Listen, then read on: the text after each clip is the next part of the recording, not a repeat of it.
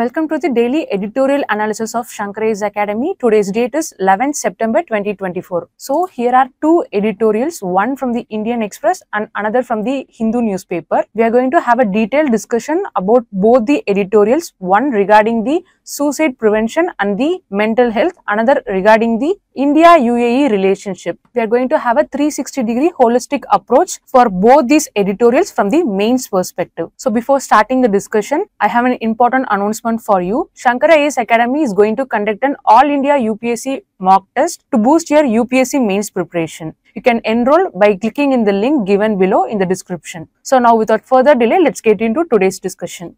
So look at this editorial taken from the newspaper Indian Express. So this editorial highlights the data published by the NCRB, National Crime Records Bureau. They say almost 1,70,000 had died in the year 2022 because of suicides. This is a serious problem. In a young country like India, majority of these suicides are from students, farmers and daily wage workers. We definitely need to take a look at this. Usually, suicide prevention strategy is concentrated on specific things like the family health, relationship health. But this editorial says that we need to concentrate on macro policies, such as the example quoted in the editorial. It says that in US, they have increased the daily wage by $1. So this increase in wage has resulted in fewer deaths because of this suicide. So this editorial highlights the fact that we need to address on the macro policies than concentrating on the micro features which are causing the suicides. So with respect to this editorial, we will see what is mental health, what are the legal and constitutional background to safeguard the mental health for the people of India. We will also address the challenges and how to deal with it. So let's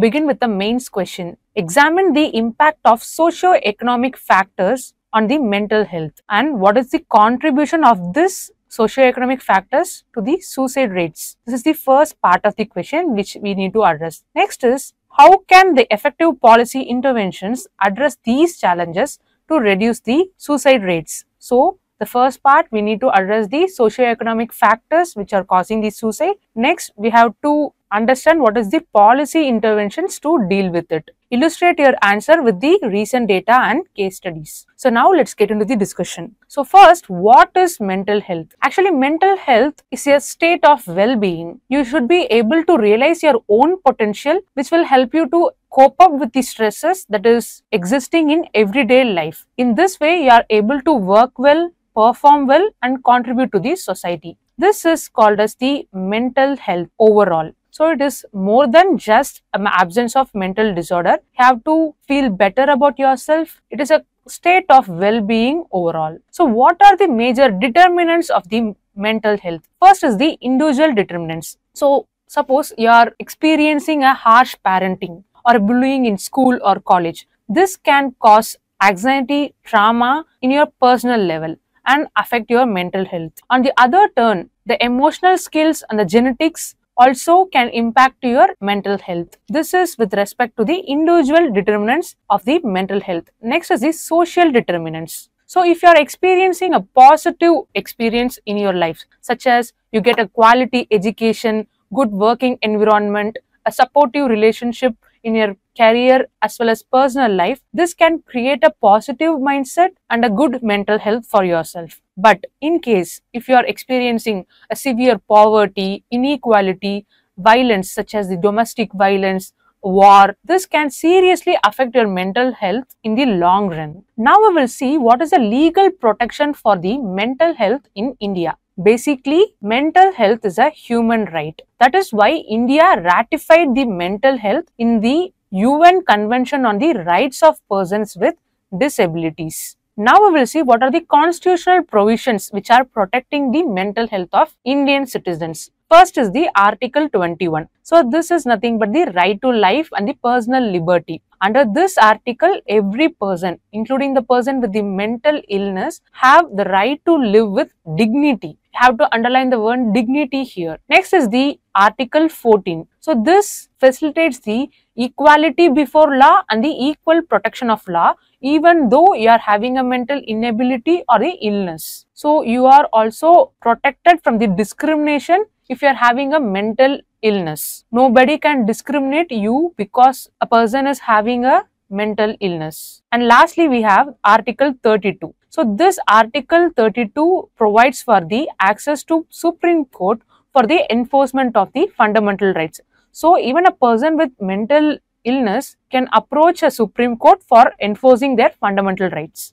So these are four most important constitutional provisions which are protecting the rights of the people who are having a mental illness or the poor mental health. So with respect to mental health, we have an important law called as the Mental Health Care Act of 2017. So this act provides right to access the mental health care services. So in this section 18, you have the right to access the mental care services regardless of your financial status. Even though you are poor, rich, no matter what, you have the right to access the mental healthcare services. Next is this section 19. So based on this section, it says that based on this act, healthcare has to be provided. That is, the mental health care has to be provided in every level of the healthcare. Primary health center, a well-developed hospital in the urban area, no matter what and where, mental health care has to be provided both in the public as well as the private sector. So the accessibility is the first provision of this act. Next is the right to informed consent. So before a treatment is undertaken to a patient, they has to give a consent to conduct the treatment. Or if they are not able to make a decision for themselves, the caregiver will assist them in doing so. So this act also provides for the decriminalization of the suicide. So under this act, the suicide is decriminalized. That is, if a person is committing a suicide, they are not considered as criminal, but they are considered as a person who needs mental treatment. Third is the right during the hospitalization. So if a person with mental illness is admitted, they have the right to be treated with the dignity and respect. If any mechanical restraints is to be done to the patients, it requires specific justification to do the mechanical restraints. Fifth is the role of caregivers. So the caregivers of the mental ill people have the right to involve in the treatment process. So these are the main provision of the Mental Healthcare Act of 2017. It underlined the fact of decriminalization of suicide and the rights during the hospitalization and the role of caregivers. Along with it, it also said about the role of consent that has to be given by the patient. Now we will see what are the challenges in addressing the mental health. First is the poverty and the economic hardship. So a person with low income might face mental health issues as they are facing with anxiety and depression because of the poor economic background. So this can cause a hopelessness and worthlessness among them if the issue is not properly addressed. So you can also see there is a limited access to mental health care and support comparing to the physical illness. Also, even though if this mental care support is provided, usually they are very costly in nature. So a person with poor economic background might face difficulty in accessing this healthcare system. Next is the unemployability and the job insecurity. You can see there is a rising unemployment rate and job insecurity in India. So this can cause them a fear of failure and helplessness and lead to suicidal thoughts and behaviors. So but these issues are treatable. So they need to have a sense of confidence in them to beat these suicidal thoughts and the behaviors. Next is the workplace stress. With the rising night shifts and long working hours in today's condition, it can lead to severe depression. So these are also some important reasons for the poor mental health. One is the poverty and the economic hardship they are facing because of the poverty, which is leading to limited healthcare access. Next is the unemployment, which is causing a fear of failure among them. So this fact is also supported by the NCRB data. So almost 1,64,000 suicides are recorded in the year 2022. So this has to be considered as a significant public health issues because most of the suicides are from the young adults, unemployment individuals, and who are economically disadvantaged. Another important factor is the education. There is a social stigma with respect to the poor mental health. A lack of education with respect to the mental illness can increase the stigma attached to this mental illness. People also have very limited awareness with respect to the mental illness, which is elevating the risk of suicides and mental health issues. Now we will see what are the ethical and social issues with respect to the mental health. First is the social stigma. Most of them are judgmental or discriminating the people who are mentally ill. So this has to be eliminated, and a changed behavior pattern is required to address this issue. Also, there is cultural barriers. We saw there is a limited access to the mental health. So look around you. You have number of hospitals to address the issue of your physical health, but the number of psychiatrists around you are very low in number when compared to the physiological health. And people also hesitate and do not address this issue if they are not mentally well. Usually the rural or the underserved areas have the limited access to the mental health. Other major problems with respect to the mental health are, there is a poor quality of care with respect to the mental health. There is inadequate or improper treatment in the field of mental health care. There is also no comprehensive mental health policies and support system to address this issue. The inadequate funding leads to the lack of resources and support, which is elevating the issue even more. So these are the challenges which need to be addressed with respect to the mental health. So in this editorial, we saw what is mental health and what are the determinants of the mental health. We also detailedly discussed about the Mental Healthcare Act of 2017, and later we saw what are the challenges or the socio-economic factors contributing to the mental health. We concluded the discussion with the challenges with respect to the mental health. So with this, let's complete the discussion on this editorial, and now let's move on to the next one.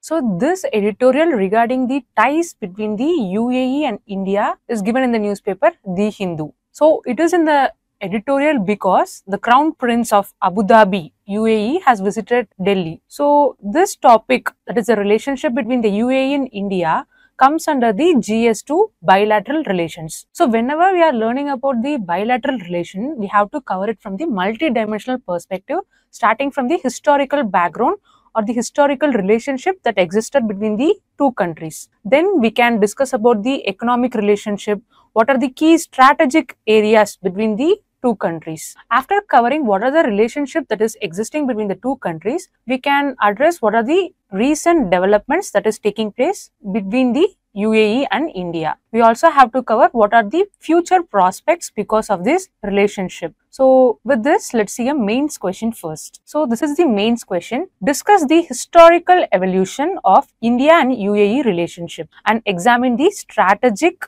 economic and the energy cooperation. So in this question, first we have to address what is the historical evolution of this relationship between India and UAE. So this is the first part of the question. Next, you can address about the strategic areas, that is the crude oil, the energy security, what are the military exercises that is conducted between the UAE. Added to that, we also have to cover about the economic relationship that is existing between these two countries. So without further delay, let's get into the discussion. Starting with the historical relationship, we have to understand that India had an oceanic trade route between India and the Arabian Peninsula, where current UAE is there. So this trade route connected India with the Arabian Peninsula in the historic times, which enabled the trade between the two countries for the export of various products such as spices, textiles and pearls. So with this formation of UAE in 1971, India formed a formal diplomatic relationship between the two countries. So this helped us to develop a strong relationship, be in the aspect of trade, commerce and also in the field of energy security. Next, coming to the economic relationship, first we will understand about the trade relationship. UAE is one of the largest trading partner of India. So the bilateral trade value will exceed almost $80 billion in the recent years. So these are the key products which are exported and imported between two countries. So from India to UAE, these products are exported, such as the petroleum products, food items, gems, textiles and the machinery. So added to that, crude oil, natural gas, plastics and chemicals are imported from the UAE to India. So here you can note that we are importing the crude oil, but we are exporting the petroleum products. So we are importing the raw material and exporting the finished product in this case. Next, coming to the investment perspective, many US based companies are investing in the India. So this is in the field of real estate, technology and energy security. It is also said that Indian companies are also investing in the UAE. So this investment between both countries is facilitated by a agreement which is signed in the recent times, which is the 2022. So in the year 2022, Comprehensive Economic Partnership Agreement was signed between the two countries. So this reduced the tariff for the trade between two countries. It boosted the investment in both countries,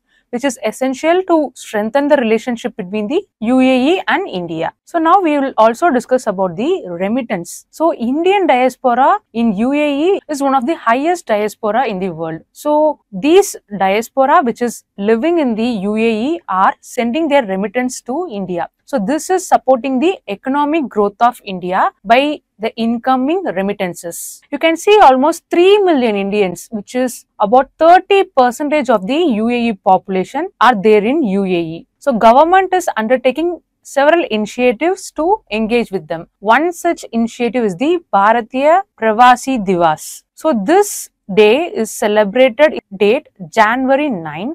So this was initially started to celebrate the arrival of Mahatma Gandhi ji from South Africa to India in the year 1950. So since then, on January 9, this Bharatiya Pravasi Divas is celebrated to appreciate the efforts of Indian diaspora in the foreign countries. Many programs and policies are also conducted to engage with the diaspora in the UAE. So these policies will address the needs of the people who are living in UAE. Now we will see what are the key areas of cooperation between the two countries. First is the oil and gas supply. You can see UAE is a major supplier of crude oil to India. The Abu Dhabi Oil Corporation is a major player with respect to crude oil supply to India. We also have many strategic oil reserves in India, but the supply of crude oil from UAE to India helps to maintain this strategic oil reserve along with the one we are having here. Talking about the investment in energy sector,